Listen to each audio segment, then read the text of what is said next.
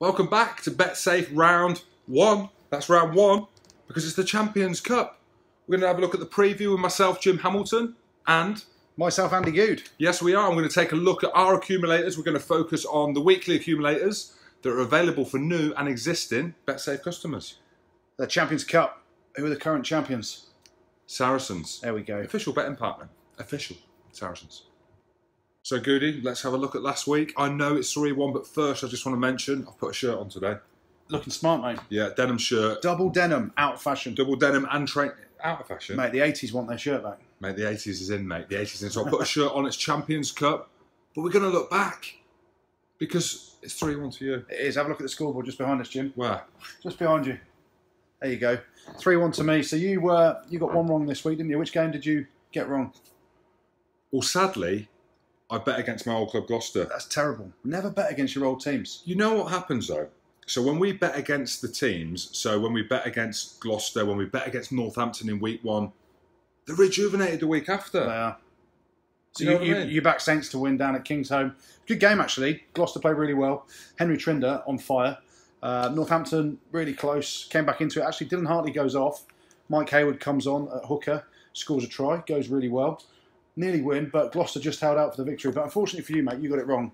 I got all four right again. So I'm just looking at yours. So Quins versus Sale. Yeah, good win for Quins. Easy win. Yep. Easy win. Comfortable win. Yep. Bath versus Worcester. Yep. Close game though. It was a close game. Close Freddie Burns, game. red card. Yeah, I saw that. Tip tackle. He's got to stop throwing What's his he weight doing? around. Just tipping him and I ducking don't him know. down. I know he's done that, but it looked as if like the guy that he's tip tackled, who was? Josh Adams. Josh Adams, mate, you know your ruggers, don't you? I know my rugby. I just know that he's dump tackled a bloke, and he's rotated in the air. Yeah, it looks worse than it actually was. Yeah, there's probably no intent from it, but he'll get a ban. Yeah, so Bath Worcester game was very close. Easy pick though.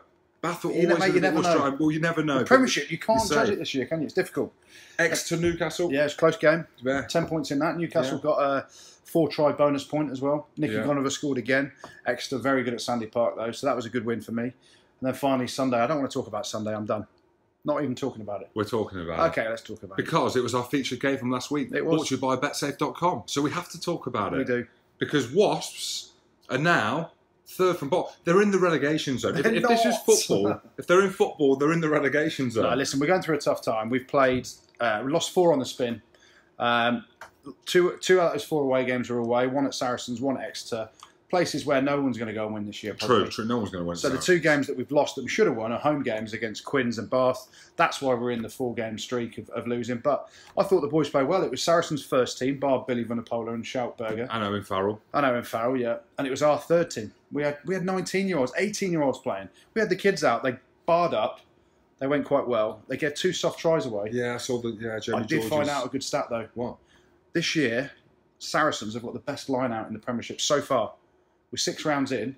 Saracens have the best line out in the Premiership so far. Of course last year, they're the 2nd best. they had the 6th best line out in the Premiership. No, when you're you were wrong. playing, No, 6th, you retire, number 1. There's a difference. Did you see how many more tries? Hey, how's this flipped back to me? Because Wasps are in the relegation zone, and since you've been there, they haven't won a game. Well, as I said, corporate sales gone through the roof. Corporate sales, that's what I'm looking after. Well, I can see that's what you're looking after as well. So Saracens' comfortable victory against Wasps at the weekend, 3-1.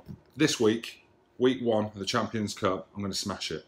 So, Goody, we're going to look at the 5 pools. And I'm looking at you to explain to me and the Betsafe fans out there and Saracens fans how it all works. Well, there's 5 pools, 4 teams in each pool. Obviously, the group winners of each pool go through to the quarterfinals. Then the 3 best runners-up. So, a bit of a complicated way of looking at it, but so many tight pools this year. Let's start off with Pool 1. We've got Harlequins, La Rochelle, Ulster and Wasps. 4 big teams in there. I can see, actually, Wasps are already bottom. Oh, it's just alphabetically. Okay, fine, alphabetically. Fine. But you look at that. Harlequins went to Wasps a couple of weeks ago in the Premiership and won. La Rochelle finished top of the top 14 last year, lost in the semi-final.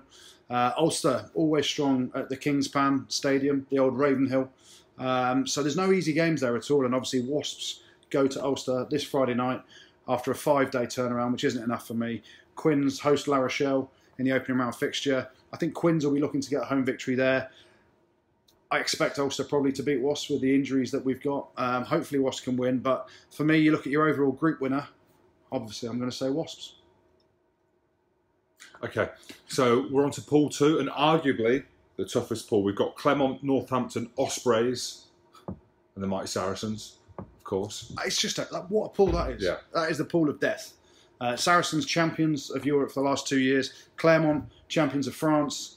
Obviously got to the final last year as well. How they've ended up in the same pool is unbelievable. And then Northampton and Ospreys. Ospreys, that's a gimme victory. I think they've played 6 in the Pro 14 so far and only won 1.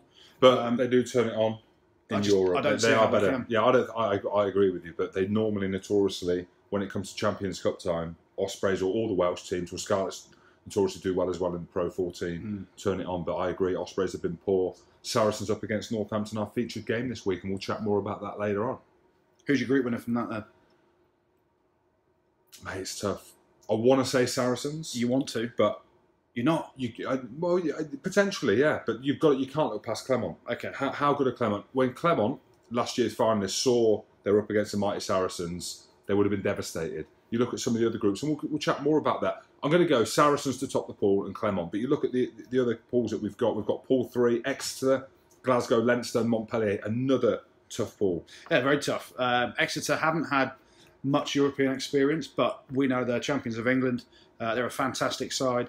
Glasgow played 6, won 6 in the Pro 14. Yes, they are. Decent Scottish team. They did exceptionally well last year in the Champions Cup as well, didn't they? Leinster, their history in the Champions Cup is huge. They've got so much talent. You've got Ringrose in the centre. He's outstanding. And then Montpellier, the big hitters in France. They've paid more than anyone else. They've got King Louis Picamol, Franz Stein, Aaron Cruden over from New Zealand. So they've got a squad littered with talent. And they've got Vern Cotter at the helm. Yeah, my mate, doesn't like me. Highest paid coach in world rugby history. History, there we go. So I'm going to go that group. You didn't ask me about Pool 2, who's going to win. You said Saracens. I'm going to go Clermont. Sorry, mate. All right, mate. Sorry, mate. And then Pool 3, it's really tough to call. I'm going to go Montpellier to win it. Montpellier to win that group. I think Montpellier are going to lose their first game, but I think we're going to see them do well. Well, they go to Leinster, don't they? Yeah. Tough place. Tough place to go and play. Pool 4, we've got Cast. Yeah.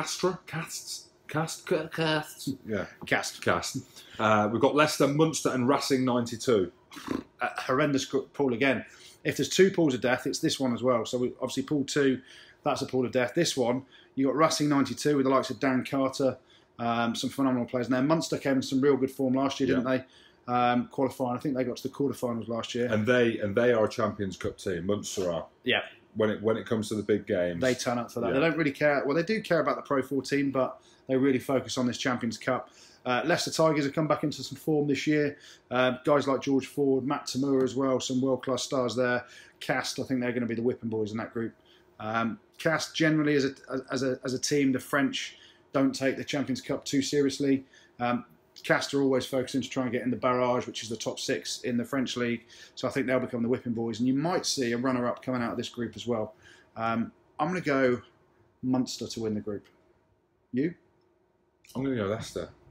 Sticks to his old team, doesn't he? Exactly. I'm loyal. Pool 5. What do you reckon of Pool 5? Bath, Benetton. You love the Italian teams, don't you? Yeah. Well, Benetton are going all right. So Scarlets and Toulon. Well, big game. First game this weekend. Scarlets go to Toulon. Lee Halfpenny going back to the club that offered him a contract, pulled it back, ripped it up, chucked him out. I think, obviously, for me, Scarlets won the Pro 14 last year. Toulon, big favourites to win this group.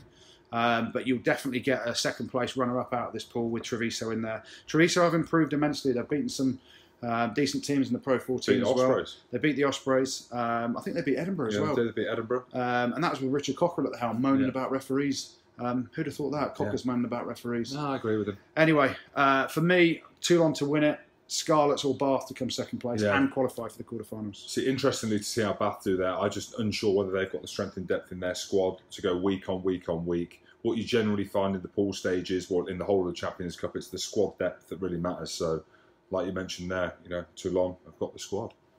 They have. So that's our review of the pools going into week 1. So, Goody, we're going to get into our Accas this week. Have you taken the easy street again, or are you going something where there's a chance that the opposition might win? Mate, there's always a chance. You get on the rugby field, it's 15 players against 15 players. Because I'm 3-1 up, you're getting a little bit bitter about my selections. But this week, I'm going for Yeah, I am. I'm taking a bit of a risk here. I'm going for Exeter to beat Glasgow. Glasgow haven't lost a game all year. Okay, okay. So there's one. Yeah, against the champions of England. Yeah. So Exeter down at Sandy Park, they're phenomenally good down there. But Glasgow have won some away games. They got an away victory with a bonus point over in South Africa against the Cheetahs at the weekend. I think travel might affect them though, so I'm going Exeter to win that one. Mate, your knowledge is so good. Let me just tell you that. I'm talking you up there. You know your stuff. I just want to say though, people want to see Exeter now go well in the Champions Cup. So notorious, they were in a tough pool last year. Exeter a team now that needs to kick on. They need to be quarter-final, semi-final team of the Champions Cup. Yeah, and that starts on Saturday. Or Sunday, I think it is actually, when they play Glasgow. Massive game for them. They had a bit of a shocker in Europe last year. They're going through a bad spell in the Premiership as well. So another group of death for them. But if they can beat Glasgow in week 1, it'll give them some confidence. So my Accas, I'm going Exeter to beat Glasgow. I'm going Bath to beat Treviso. Of course. That's a bit of a formality, hopefully, for Bath at the Rec. But Treviso turned over a couple of big teams, as we've spoken about before this year. Who knows? Toulon to beat the Scarlets. Scarlets, Pro 14 champions. I'm going against them, down in Toulon. Who goes to Toulon and wins apart from Saracens? Saracens. I was on the bench. Yeah. Did you play? Or? Yeah, I came on for 15. We were winning by 20 points. Probably 5 minutes, not 15. And then lastly, I'm going Claremont to beat the Ospreys. Of course. But that's at the Ospreys. Claremont away record isn't great. So that's a bit of a risky one for me. Claremont, very good team. I think they're 9th or 10th in the top 14 at the minute. Not going particularly well. Lost away to Toulouse yesterday.